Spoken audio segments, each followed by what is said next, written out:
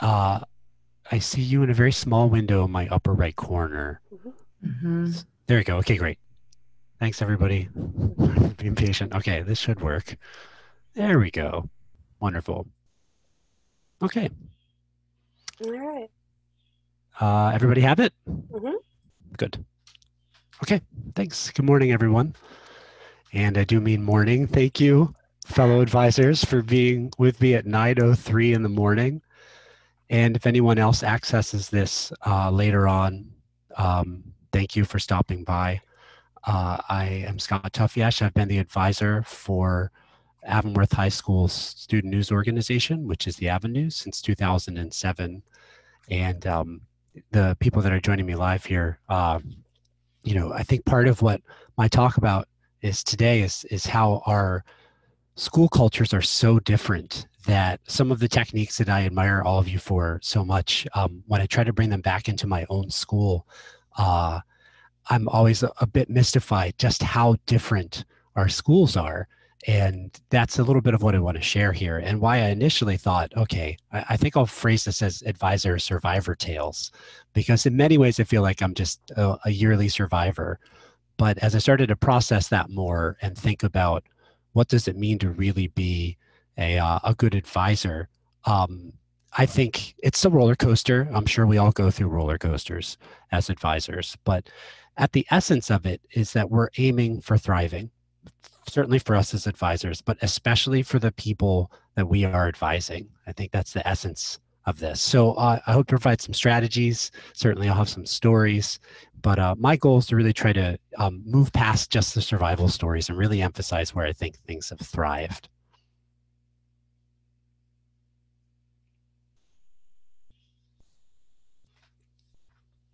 So, okay, maybe you're thinking, why survival, right?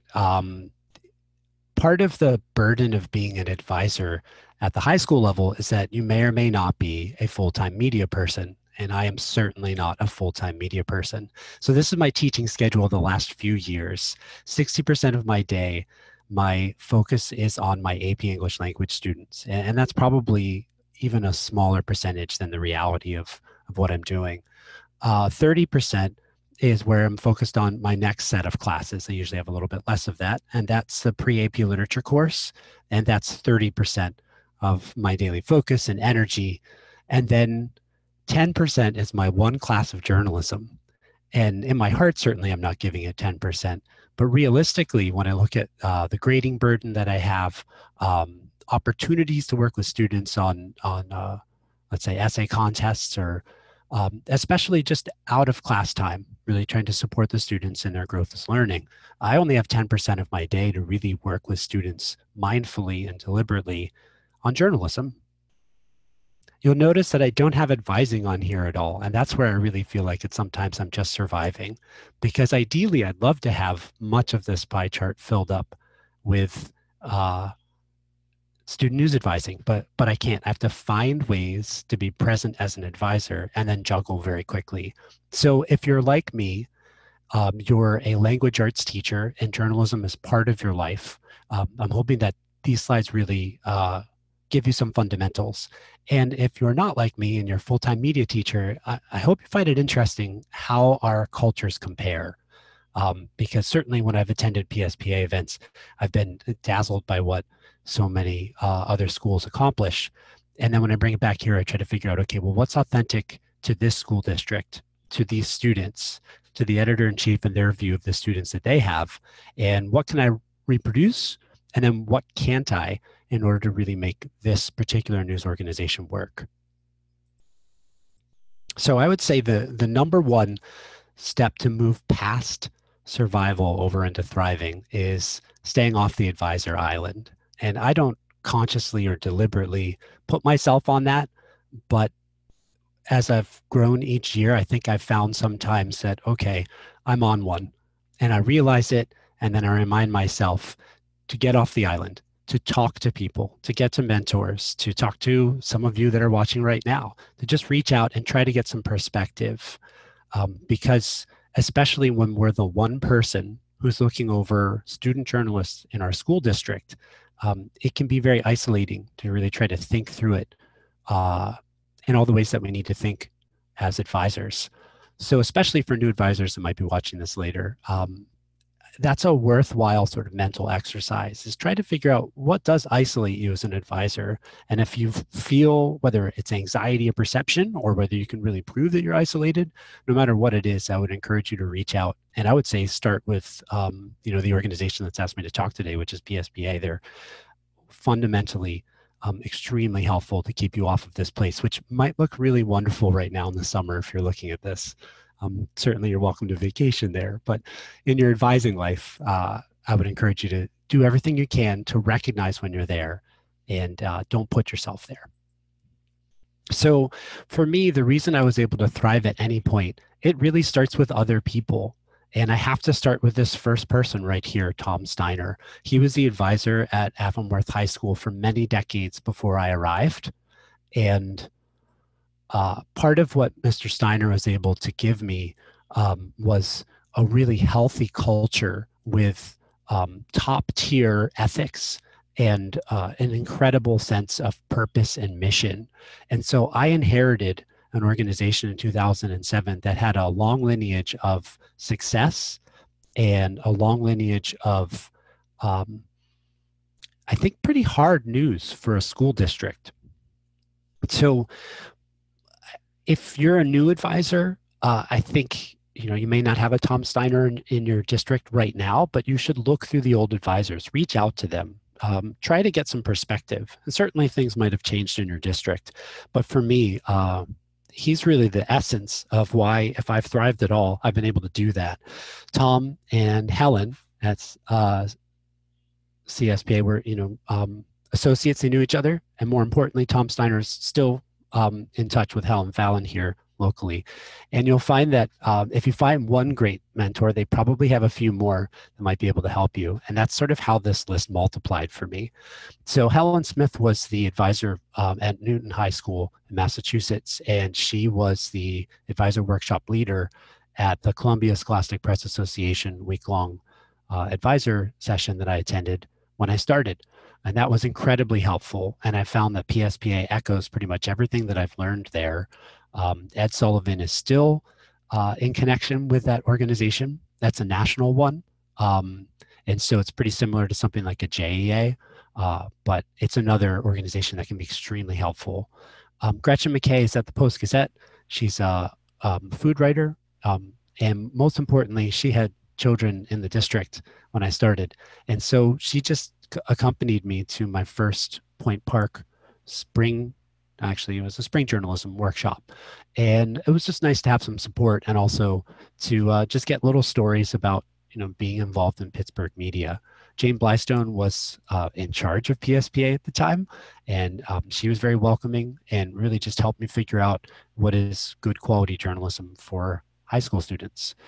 Helen and Heather at Point Park, still around, absolutely, in many capacities, and they were really leading the media days fall and spring when I started in 2007. And then we move over to some names. Aaron, you can see yourself there. Paul certainly has been incredibly helpful. Aaron, you as well. And for everybody else here that's part of PSPA, I can't thank you enough, because anytime I feel like I'm thriving and not surviving, it's because of your support. So thank you. And then from the Center for Media Instruction, that's somebody else I need to thank, because really, if I don't have great support and resources like what Andrew presents, it's very easy to just end up scrambling if so little of your time is spread over this. So let me get to survival basics.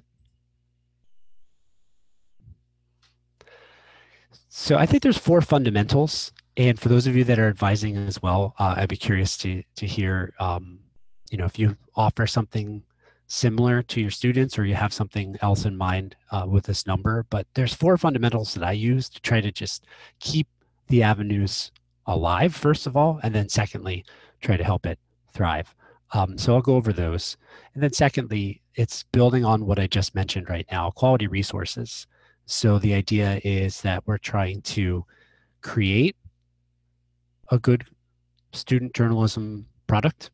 We're trying to maintain the quality that we've had from the year before, and we're trying to adjust so that it's true to the stories of that year. And then most importantly at the end, I know for me, attitude-wise, I really became a better advisor after my first couple of years when I started to focus on affirming growth in everyone. And I'll talk about that more at the end.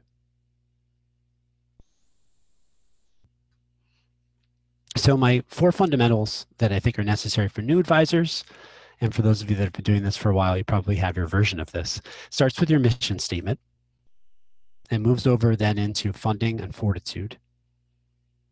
Then we move to our publication cycles and finally our reporting standards. And this is for me as an advisor. I don't necessarily go over these details to that level in this order with an editor in chief, but certainly for me on my own time trying to sort out how to help the avenues continue and eventually thrive. These are the core of them.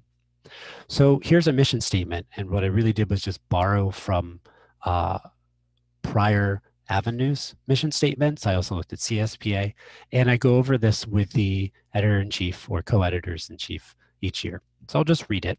I'd be curious if you have a similar one. It probably would be. The Avenues is the official student news publication for Avonworth High School. Every effort is made to report news, features, and opinions of interest to the students. The Avenues is an open forum for student expression. All content decisions are made by the student editors. Comments and suggestions from students, faculty, administration, and community members are encouraged at our companion website, avenewsonline.org. So I do want to add a couple brief notes here. First of all, this used to be the email address for the editor-in-chief. And a couple years ago, one of the editors suggested, let's just drive traffic to the website. Why have my personal email there? And so that's a part of what the Avenues has been trying to do the last couple years. And I think many other schools tend to be a little bit ahead of us on this. But when we poll our students, really the best way to see the proof of all of this mission statement is through our print edition. And I'll get to that with our publication cycles in a little bit. But the mission has really helped guide what we cover, where we cover it, and where it ends up. So that's really one significant change that's been there more recently. And we'll go on to the next step, funding and fortitude. You're looking at a low-res copy of an actual excellent photograph that's back on the student website. This was from a photographer a few years ago. Some of you might remember her. Her name was Katie Bellotti. She's a great photographer. She's in her sophomore year, I think, at Geneva College now. But she just had a little school news story, new signs posted outside the high school, and took a nice shot. And why I want to show you this today is that really everything we do as advisors is about what's inside the school where we are advising student journalists. And so Avonworth is quite distinct than maybe all of the rest of your districts. And I would say a large majority of districts in Western Pennsylvania and potentially even through the rest of the country. What makes it distinct, and this comes with positives and challenges, is that it is still district supported in terms of funding. When I first started, it was encouraged by CSPA and by a number of other voices, try to get your own funding, try to get your own revenue source. And I thought that was, good advice. And so I came back and I looked at the students at the time, at the late 2000s, and I was trying to figure out how much of that process of creating our own funding stream, how much of that would be sustainable in this community with these students that say that they're interested in student journalism. So what I found as I started asking questions or taking a look at what had been there before, and especially in talking to Tom Steiner, was that this district expects their school to support student journalism financially. So that's not the same as quite a number of other school districts. And I'm extremely grateful that I teach at a place that the community values student journalism so highly that there's a fundamental expectation that the school will not cut funding. That was tested actually in 2010. So it was 2 years into being an advisor, and this is probably my most survivor of all the survival tales, is that public relations director at the time, he had suggested that most professional journalism organizations rely purely on advertisers, and that's very reasonable. So he had questioned why the school provides any funding at all for their school newspaper. Now, part of why he did that, I think, It certainly made sense. It was realistic to the profession, but also as a PR director, he was doing his job as well. The student news organization at any school will sometimes put out content that is not good PR for a school. I have been extremely fortunate at Avonworth that all of the administrators that I've worked for have had a very high threshold of the idea of maybe the public square. So if there is an editorial that is critical of administrative choices, I haven't been pressured to censor it. Now, that said, 2010, there's a uh, PR employee who suggests, well, if they're going to be just a separate voice from public relations, why don't they just get their own advertising? So I talked with the staff at the time. I was a bit uneasy about making this a personal cause because my thought then is that the avenues goes where I go as the advisor. And I think there's a truth to that for all of us. You know, we're always somewhat responsible in almost sort of being a steward of carrying that organization from year to year. But we are there to advise student journalists. We're certainly not there to create content.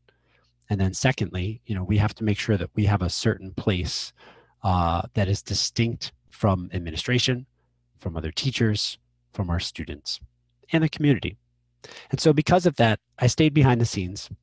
The staff decided they wanted to go in and they wanted to talk with the business director and they wanted to talk with the PR director and they talked to the superintendent and they negotiated out basically continued support from the district, but in exchange that we would start using ads.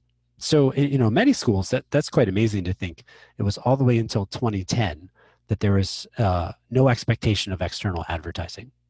But that said, so we added a managing editor. And so the managing editor is a position that's kind of hard to fill at Avonworth. I think some of that even comes from the community, that there's an expectation that the school will take care of this rather than a separate organization. So I have a managing editor every few years. They've always been great. They've been fantastic. But what we have to do is try to match the budget that is given by the school district. So that brings up naturally some questions about censorship. And that's where fortitude comes in. Again, I've been extremely, I would say lucky, really, that the people that I've worked for either have had journalism training in the past or believe very strongly that there needs to be a separate student voice for journalism that sometimes will not be good PR. But we do have extensive talks behind the scenes about the impact of our content. And so what happens in these walls and what happens in this, you know, the classrooms and what's talked about in the hallways or what's talked about outside this building by students, but pertains to what happens inside it. We have a tremendous amount of discussion, and I'll be talking more about that later on. So really, when getting down to the fortitude, I would say it's knowing what the culture is of your school. In this particular school, in this particular building, funding is something that the community expects to be there. And I don't expect that to go away, though certainly we always talk about that behind the scenes. And it's something that I try to monitor as much as I can. And what is the attitude of the administration about the school paper? Where at any other school district, you know, it might be a different experience altogether, but that's certainly why, you know, when I go to PSPA or when I go to other events, I'm always kind of trying to figure out what works when I bring it back to here. So you're looking at basically a handoff meeting. This is the end of the year. 2 years ago, this was the editor-in-chief, Isabel Thompson, and that's the layout editor at the time, Caitlin Ang. And they are going over some of the basics of what the next year's staff will inherit. So that was, there's Hadley Holcomb, and she took over the newspaper the next year. And that's Jesse Mellon, who took over layout editor responsibilities in the back. And then there's some other of her staff around there and, you know, trusted confidence. This was ideally how it's supposed to go. That, you know, when we talk about funding in the background, these people get to focus on the craft of journalism. And then certainly I do talk with the editor-in-chief year to year about, you know, where are we with funding? What does the content have to do with funding? You know, what are the challenges if we um, print something that is uncomfortable to the district. But I always let each editor in chief know that um, this is primarily a student newspaper. So don't worry about the risks without really thinking about them. And then if it's really worth the risk, then we go through the process. We push a story that might be a watchdog story, really exposing something that the administration maybe isn't communicating clearly, especially. That's almost always the reason why there's a watchdog story. It's just communication. People just haven't taken what's already out there and noticed it. But also there are just disagreements. And the school, again, has been extremely supportive of that whole process of having real journalism done by their students. So third fundamental, publication cycle. And for my colleagues, I think you're also in a very different place than where I am too. I inherited an organization that was working with quarterly news magazines. That was Tom Steiner. He decided to make a change. That was not necessarily as mainstream as it is now, all these years later. But you can see the most recent edition on the left, a beautiful photograph taken by current editor-in-chief. And so this was actually the first news magazine that we didn't physically print since I've been there and possibly ever.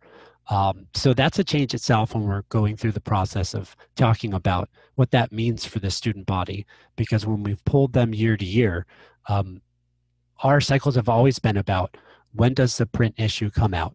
There's an expectation and some level of excitement and certainly attention given to the Avon news when that print issue comes out. And now things, like probably for everybody else as well, now things are quite different.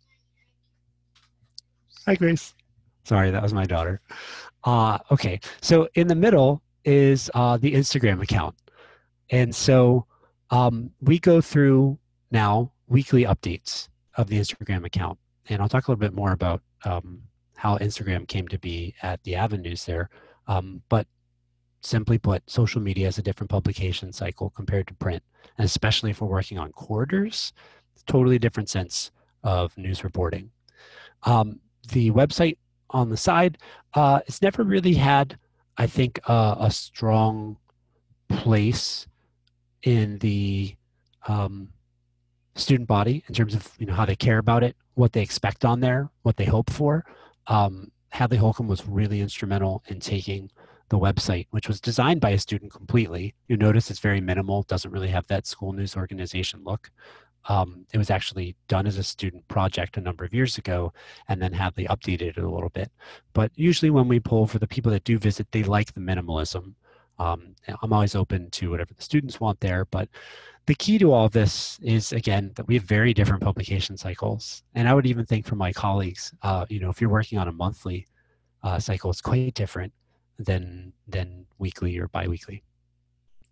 So the last fundamental, I would say, are your reporting standards. And many of you do reporting boot camps, or you have your senior staff train your junior staff.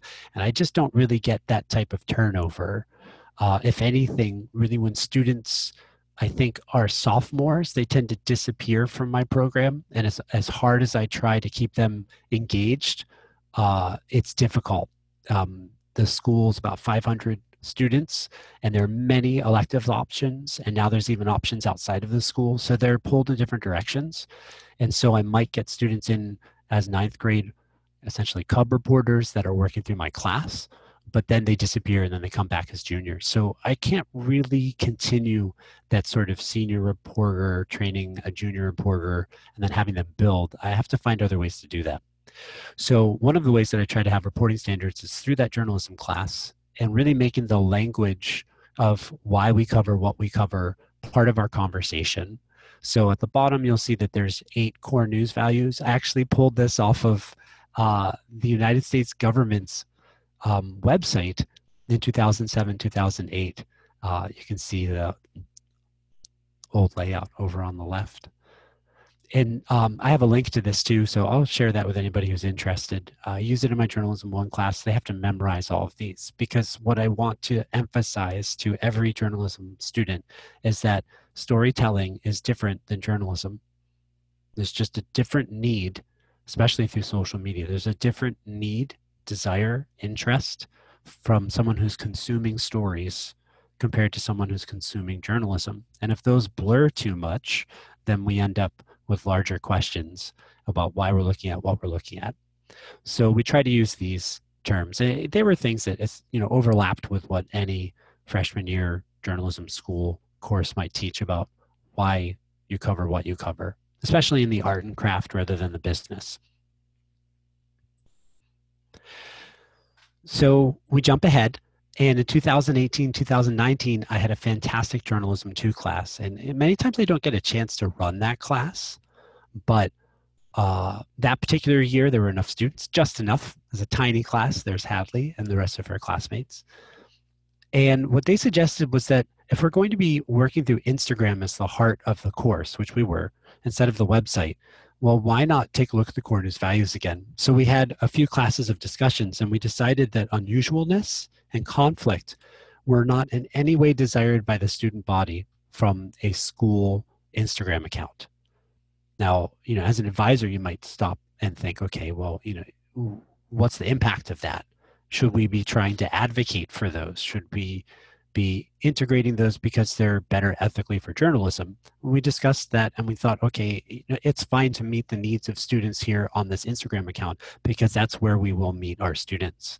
That is where they'll engage in avenues first. And I would say that's still true here in 2020. And I'll let Danica and Kiara, who should be joining me a little bit later, I'll let them talk more about the Instagram account when we get to there. So those reporting standards are there, and that's what, again, we work on in journalism class. Okay, so those are my 4 fundamentals: mission statement, funding and fortitude, publication cycles, and reporting standards. And for the veterans that are joining me, thank you for humoring me because I'm sure you understand all that content. But if there's anybody who's new, certainly you can ask me more questions because I'm going to pivot now over into the world of resources. And especially if you're not a full-time media teacher, or even if you are, there's such a vast spread of news resources for us as adults that I think it does take some deliberate thinking to sort out, okay, why am I looking at what I look at? And we've been through a decade of filter bubble thinking, the idea that we only consume really what we want to see rather than what challenges us. And even if we are saying, well, what we want to see is what challenges us, it's still difficult to have a good sense of why we're looking at certain content. So I have a real wide range of sources to try my best to get as many voices as I can. And I certainly have to thank my wife and my children because, it does take some time to read all of this. So here's some resources. So I'd like to start first with the people that are joining me and the people that asked me to talk. So PA School Press, if you're not a member and you're viewing this, you should sign up right away. It's free this year. And that's a great opportunity to start to see all the resources that will help you avoid the island. And then if you are a member and you're watching this, make sure to participate. The regional workshops are fantastic. If nothing else comes out of a regional workshop other than your staff looking like my staff, you can see the joy in the photo there. That's already been some sort of bonding. And I know in different schools, sometimes your boot camps might serve as that bonding experience. At Avonworth, it's incredibly hard for me to get the staff together. All of these people had or have different passions and interests and demands. And so there's only so much time I get to really pull kids in. I very rarely have a student who is purely Avon News first and foremost, and whatever else they're interested in is a deep second or third. It's almost always Avon News is 1A. So because of that, something like the regional workshops at Point Park or whatever region, if you're in Pennsylvania and you're watching this, they are incredibly helpful. And I've been extra fortunate that some of the faces in here have been extremely talented and won their region. And so you'll see pictures from the state competition across here. There are write-offs. And if you're new, I would encourage you to get onto PSBA's website and to look at the practice prompts. They are a great way to set a high bar for your reporters about what they can do as student journalists. And if you'd like, I can send you some of my past winners because I use them and they're one of the most valuable resources I have. It's the great work of prior students because another student can see, it's achievable. They can do that. So next is Pointer. This past May, there was a session that kind of caught my eye. And more importantly, it caught my eye because not only was it interesting and professional, but it was also free. So Kelly McBride is a senior vice president and the chair of the Craig Newmark Center for Ethics and Leadership. If the name isn't familiar, that's Craig of Craigslist. And so she has a pretty significant role in terms of this organization, which is an organization to really comment on or teach quality journalism to professional journalists. And there's a branch of it that I'll go over that specifies more content for high school or college. But this session was fantastic. It was very sharp, very much about the exact current experiences that were happening in May across the country. And even more importantly, I was the only high school news advisor there. The other attendees were news directors from mainstream media in Florida or Texas or New England. They were freelance journalists that were, filing pretty frequent contributions to AP Wire stories. So this was a really professional, almost to some degree business-driven session, which I just don't normally have access to. And so hearing someone comment about ethics and also the needs of keeping the business alive, it was so helpful. And I would encourage all of you, if Pointer's still free, to get on there and to attend a session or two. It helps you as a journalism teacher immensely, but also as an advisor to get a sense of what the professionals are doing. There is a high school and college branch as well. Taylor Blatchford is the person who is in charge of it, and I believe these usually come out weekly. She's running something called Newsroom by the Bay, which is in Stanford, but this year, as she wrote on the right, it's Zoom University. Her resources are equally great.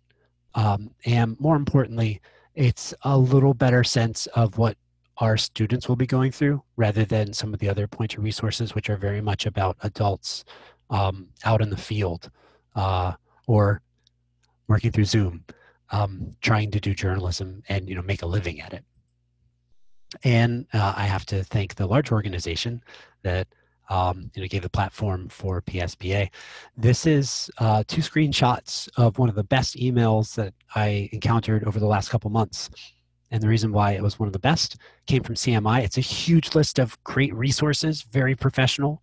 And there's Pointer. And when I clicked on that, when I received this email, I found the session that I referenced to you. If you're a new advisor, this is a great way to stay off the island because each one of these organizations are filled with professionals that spend more time daily on journalism than you. And if you'd like to move from surviving to thriving, that's the essence of doing high quality work as advisors. We just don't have enough time. So pick one, jump in there, read it, sort it out. If you have questions, go back to other people and ask questions, and then just continue to use high quality sources like everything that's listed there. And if the CMI wasn't here, it'd be really hard to have such a cohesive voice for these sorts of outlets. Neiman Lab is from Harvard. It gets philosophical at times. It's also very business driven. It's international, and it's such a wide scope that I find stories in here that are incredibly helpful for me just as an advisor thinking about what it's like for professionals. So if I do have a student who's interested in going into the profession, I have a sense of what they're going into. And for the other advisors, if you haven't heard of this before, it's a free email. Very, very interesting. I would encourage you to sign up for it. One of my favorite resources right now is Back Through Pointer. It's a daily briefing, and it was extremely COVID-centered back when we were on, full shelter in place. But if you look at the headlines on the right side, you can see that Al Tompkins has branched off, and he still weaves back in what the COVID-19 impact is on these threads. But this is essentially like sitting with a professional news director or 20th century editor-in-chief at your newspaper, and then just hearing, here are the stories of the day that I think you should cover, and here's the ones that are not being covered, and here's why I think you should cover it. It is thoroughly professional. It's a little bit anecdotal in a kind of a old-fashioned charming way, but more importantly, it is so thorough. Like today, it was full coverage about international students not being able to be in the United States if their university goes to an online format. And then a couple other threads through there. It's free, it's very well done. And I look forward to actually using it with my high school students when we return in August. So I'm going to go pretty fast here as well. For the other advisors, I would imagine you've probably gone through some sort of sense of what's your bias, but here's the resources that I use for that. First of all, way back in 2016, this was the patent lawyer that created the first media bias chart that really floated around Facebook and then made it just generally on the internet. She started her own company off of that initial chart, and you can go to her website to find it. She tends to lean a little left personally, but she tries to be objective and about it. And I think also it's very academic, so that can be a little bit difficult for some people. Allsides.com picked up that concept and I think made it more about the user rather than more about sort of philosophically sorting out how to consume. So you can see their truncated chart. And what I really like about allsides.com in terms of bias is that they show you where they get their number from their users, and you can agree or disagree and really get into why a number shows up. So as far as international reads, I think it's useful to have some of them. Inkle is a free resource for teachers specifically.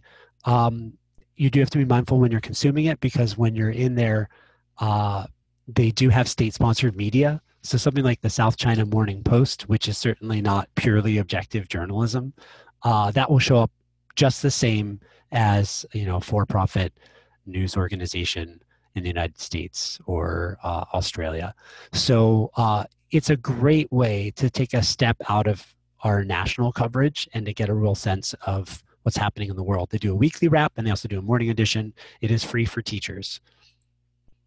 I like to skim through Reuters breaking views. I do not have a significant financial background, and if you're somebody who does not really enjoy that sort of world, this is helpful to just get a sense of what's happening there, because so often what's happening in the financial world works its way over into government and works its way over into culture.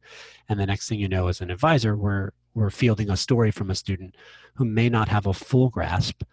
And as an advisor, we ourselves, we might not have a full grasp of how the Fed keeps the yield curve controlled, in their back pocket, for instance. So, I try my best with this. And then if I feel like I have no idea what's going on, then I try to reach out to somebody else to keep myself off a financial island. So US-based sources, these are two that are more email-based, and they're certainly web-based. There's no print. For millennial business people, there's a very targeted news source called The Hustle, and I found them to be deeply informative because they have a real sense of mission and purpose, and I see content on there that I don't see other places. So I really like to read that. It's humorous, it's enjoyable.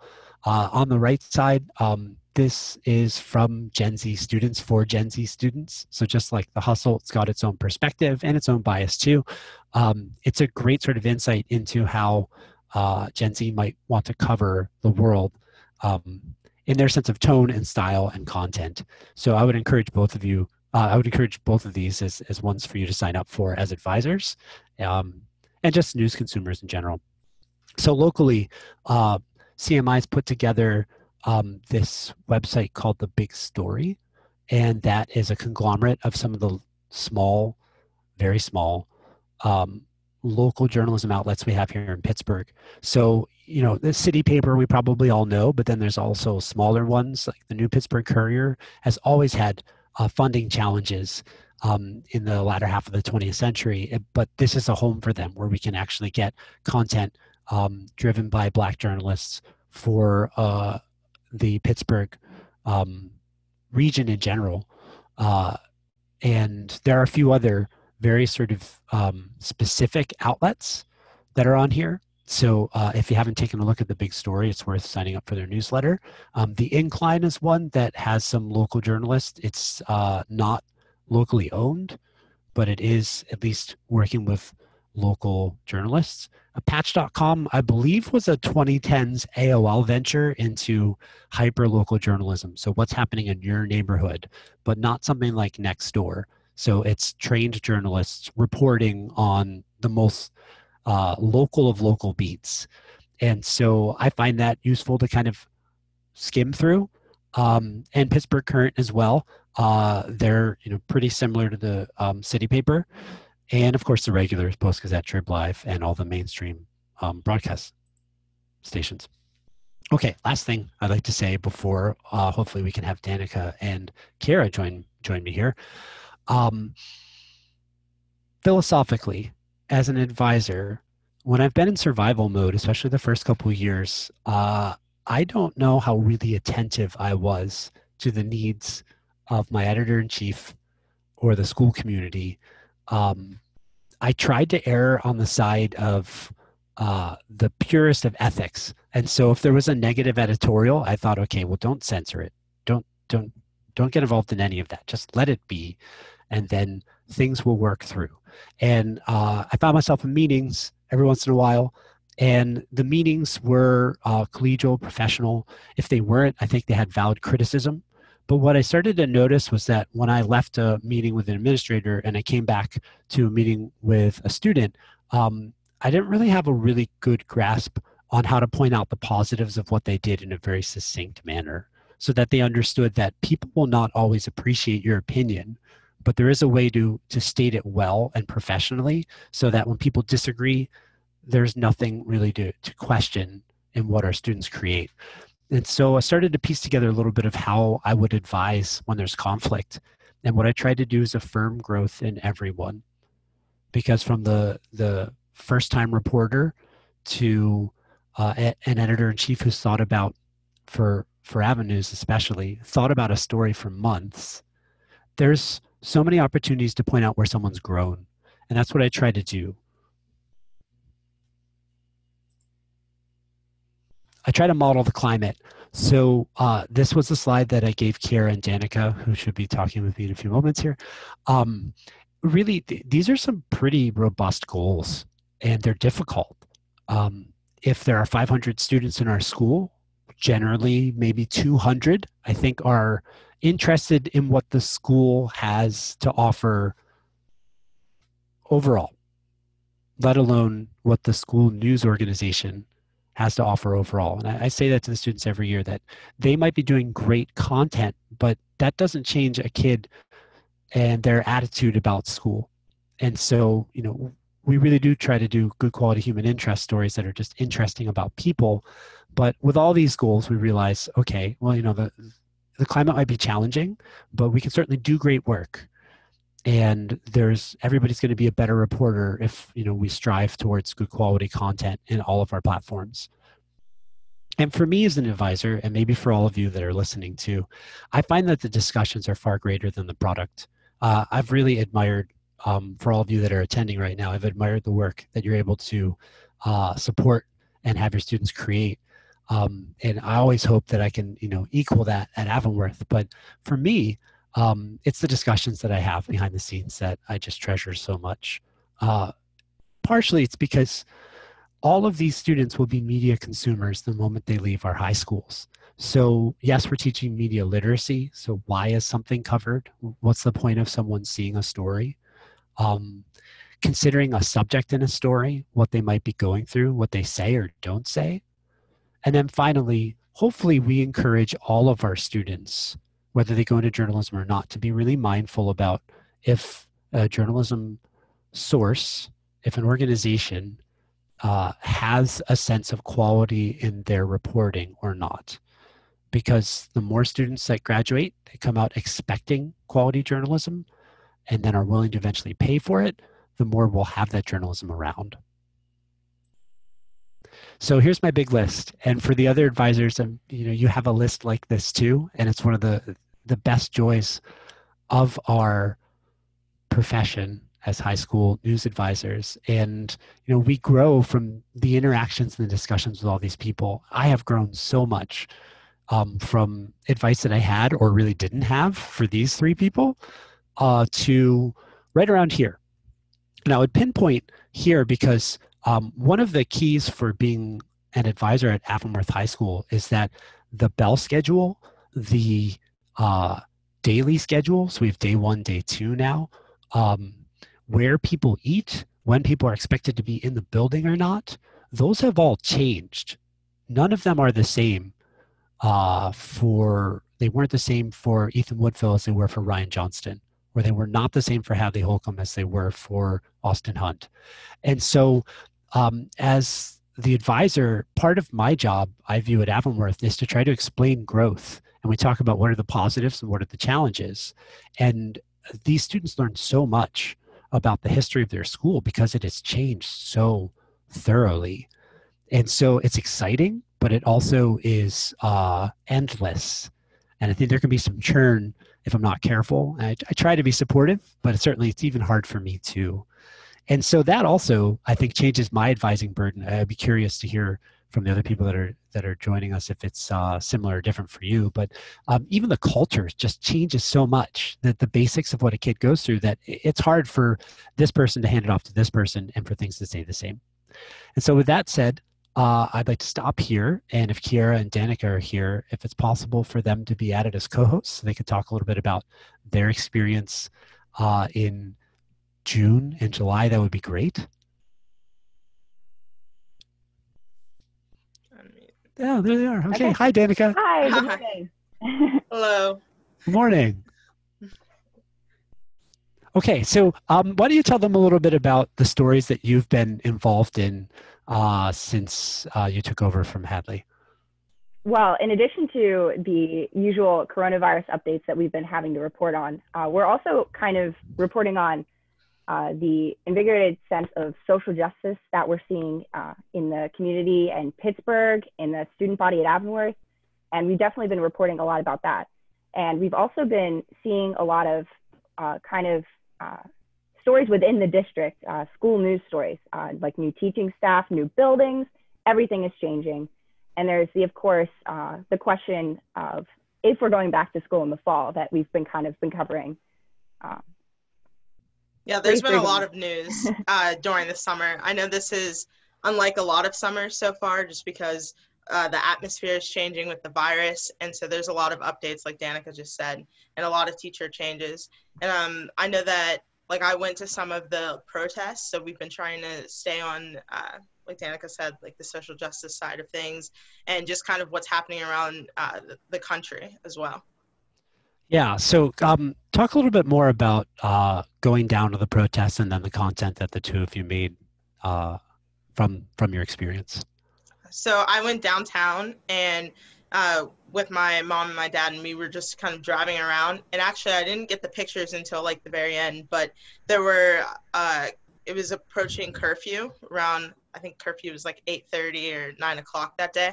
And so the police were setting up, and there was a small group of protesters. So I went down there and I took some pictures of the police officers. And then there was a different day where I also went to another protest, and this one was fully peaceful, and it was just pictures of people speaking and the crowd and the signs. So it was really interesting to actually be there instead of just see it always on TV or social media. So then Danica and I did kind of like a interview, and we did more of in like the transcript form. She can tell you about setting that up. Yeah, it was, we set it up as a conversation between two editors, which was really interesting because it introduced us as the new co-editors of the Avon News, while also talking a bit about Kiara's perspectives and opinions on a lot of the stuff going on in the news and with social justice and the movement itself, which was a really great story that we kind of produced, got in the summer, got some traction from social media and our Instagram page. Yeah, and for Kate and Aaron, I think it's going to be interesting for us as advisors, and for any other advisors that are joining us now. You know, so Kiara and Danica went to an event off campus, right? Or Kiara went, and I think more importantly, so what happens when we bring that back into our school? And we bring it into our school climate, and we bring it into kids that may or may not be interested in thinking about that in relation to their school, or maybe have subconsciously thought about it, but really just don't. It's not like part of their day. Or, you know, the kids that think about it throughout the day and want it to be in school and want an open platform for it. What will we do with those stories? Because they're intense. they have strong feelings, and more importantly for the administration, they're incredibly scary. So, so girls, now that you have that content on the website, what else have we talked about for moving forward and kind of covering um, different kids' experiences with maybe either race or background at Avonworth? I think it's important to kind of like when we did the protests, we kind of looked at just what was happening, like the objective view first, and then I was able to speak a little bit from my own experiences. So I think it's important to kind of give the facts and then allow anyone who wants to speak on their experiences or their opinions, because there's in Avonworth, we're kind of in like a bubble. And so there's a lot of people with the same type of opinions, but also it can be very contrasting sometimes. So like for the protest, I know there's like two sides, like split in the middle a lot of times at Avonworth. So I think it's just important that when we cover topics sensitive like this, that we make sure that we present like an objective view first, and then we can have people speak on their experiences. Danica, did you want to add anything? No, I think that was wonderfully said, really. Okay. So, I think part of the challenge we'll run into through the years that it's a very politicized topic, and the school just has sort of, I would say, like, and maybe girls, you can add on to this, pretty sort of like clear clusters of kids that have a strong voice. And then there's a periphery of kids that kind of just want to fall over into whatever area will let them sort of get through their day. And then there's the kids that don't care. We want to engage all of those kids in the avenues throughout the year, in whatever outlet it is, especially in the print one. But one of the challenges that we run into at Avonworth is that our students are they might be drawn in by drama connected to the journalism, but they might not actually read the journalism. And I don't know if Kate or Aaron, if either of you run into that situation at your schools where kids like the sort of, they appreciate the circus of a reaction that's strong and then the reaction to it, but they don't actually look at the content. And so, that's one of the things that we're trying to work on through the summers is get ready for a year where whatever we cover, we're going to have that expected reaction. So what do we do with the fifth hot take on a super hot topic where kids are engaging and it makes an administrator really uncomfortable? So, we're kind of working through that. I would say we're, again, really, really lucky because the principal, I don't know if Danica and Kiara, you saw Mrs. Dwellett's email to you today? Yeah. I did. She's super good. And she's just really trying to make sure that there's open communication and that things that happen behind the scenes that the girls get from her, they don't have to go through me, and I can really stay in the background and advise. And so that's, sometimes that's luck. But I would say for any advisor that's the key to it, is just kind of trying our best to juggle between what the students want and then what the administration is comfortable or uncomfortable with. And we've been fortunate so far. So girls, what do you expect for this next year in terms of avenues? Like what do you think will be the biggest challenges, and what do you hope for in terms of success? Well, I think that we have to be ready as staff of the avenues to expect the unexpected with this coming year.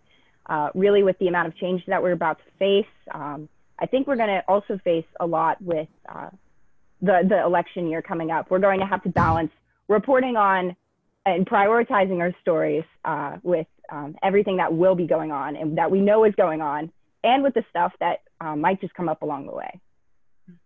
We're also changing a lot with our social medias, and we're really focusing on trying to get as many people engaged as we possibly can. So that's going to be a new feat for us to get past as well. Just making sure that we utilize like our Instagram and the online platform, and then work the people who will become engaged with those social medias into our print edition, because that's really important too. And we want people to make sure that they keep the print editions and not just see it for a second and let it go. So I think just engagement is a big part of this. And I think this year serves as an opportunity just because of how many changes there are going to be with school. Like Danica said, the election, just everything right now is changing. So.